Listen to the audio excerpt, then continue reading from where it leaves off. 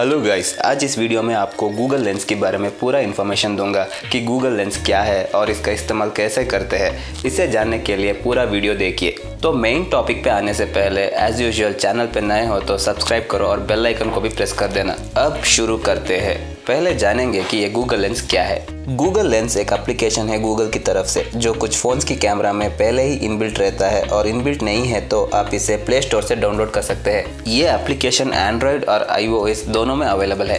Google lens एक application है जो आपकी फ़ोन की कैमरा से अपने सराउंडिंग्स में रहे ऑब्जेक्ट्स को आइडेंटिफाई करने के लिए और उसके बारे में पूरा इन्फॉर्मेशन जानने के लिए इस्तेमाल किया जा सकता है। ये बहुत ही यूजफुल एप्लीकेशन है। जैसे कि मान लो कि आप कहीं पर जाते हैं और उधर कुछ अजीब सा वस्तु या कोई भी चीज़ को देखते हैं तो आप बिना किसी से पूछे आपकी फोन की कैमरा से ही पता लगा सकते हैं कि वो क्या चीज है। ये आपको एक्यूरेटली दिखाता है कि वो ऑब्जेक्ट क्या है और उसका यूजर्स क्या है, सभी जानकारी मिल जाएगा। इस एप्लीकेशन की मदद से आप कोई भी चीज को आराम से जान सकते हैं और समझ सकते हैं। गूगल लेंस एप्लीकेशन में आपको एनिमल्स, प्लांट्स और भी बहुत कुछ living and non living things को फाइंड आउट कर सकते हो। गूगल लेंस एप्लीकेशन को ओपन करते ही आपको नीचे सेंटर में ऑटो सर्च आइकॉन दिखेगा। इससे आप कोई भी चीज को आइडेंटिफाई कर सकते हैं। और इसके राइट साइड में शॉपिंग आइकॉन दिखेगा। इसकी मदद से आप आइटम्स और बारकोड्स को स्कैन कर सकते हैं। और इसके साइड में डाइनिंग आइकॉन देखने को मिलेगा। इससे आप फूड को आइडेंटिफाई कर सकते हो। और लेफ्ट साइड में टेक्स्ट आइकॉन है। इससे टेक्स्ट को सर्च और ट्रांसलेट कर सकते हो। इसके साइड में भी ट्रांसलेट ऑप्शन है।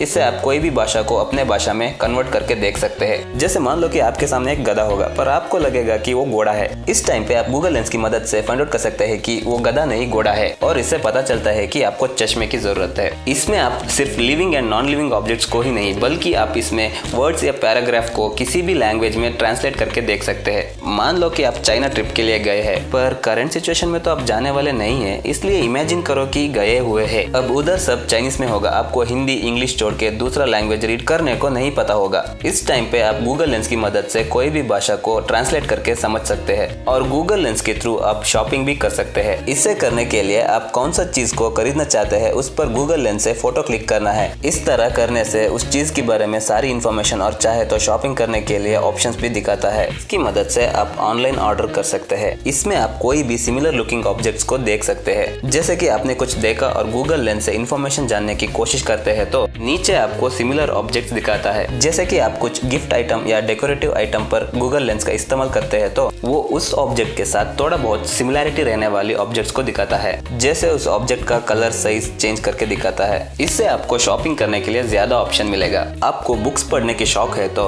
आप गूगल लेंस की मदद से अच्छे बुक्स को ढूंढ सकते हो। इससे करने के लिए गूगल लेंस की एप्लीकेशन ओपन करोगे तो उधर टेक्स्ट ऑप्शन दिखेगा। उस पर क्लिक करके आपको कौन सा बुक चेक करना है उस पर पॉइंट करके टैप करोगे तो उधर आपको कॉपी टेक्स्ट, सर्च और ट्रांसलेट ऑप्शन देखने को मिलेगा। आप सर्च पर क्लिक करोगे तो उधर बुक की समरी और अच्छा है कि नहीं है वो सब डिटेल में देख सकते हैं। इसे छोड़कर गूगल लेंस में आप कोई भी फूड या डिश के नाम और उसके बारे में डिटेल्स जान सकते हैं। ये बाकी प्रोसेस की तरह ही सिंपल है। इसे आप तब इस्तेमाल कर सकते हैं जब आप किसी के घर जाते हैं और उधर आपको खाने के लिए कुछ देते हैं पर आपको मालूम नहीं होगा कि वो क्या आइटम है। अब आपका फोन निकालो, गूगल लेंस ओपन करो और डिश का फोटो ले लो। अब आपको उस डिश के बारे में पूरा जानकारी मिलेगा, उसका नाम, रेसिपी, सब कुछ। चाहे तो घर वापस आके ट्राई कर लेना। गूगल लेंस काफी यूजफुल एप्लीकेशन है। इसकी मदद से हम खुद कोई भी वस्तु या प्राणी को आइडेंटिफाई कर सकते हैं और उसके बारे में पूरा जानकारी पा सकते हैं। तो ये थी दोस्तों गूगल लेंस के बारे में कुछ इन्फॉर्मेशन। आपको ये वीडियो पसंद आए तो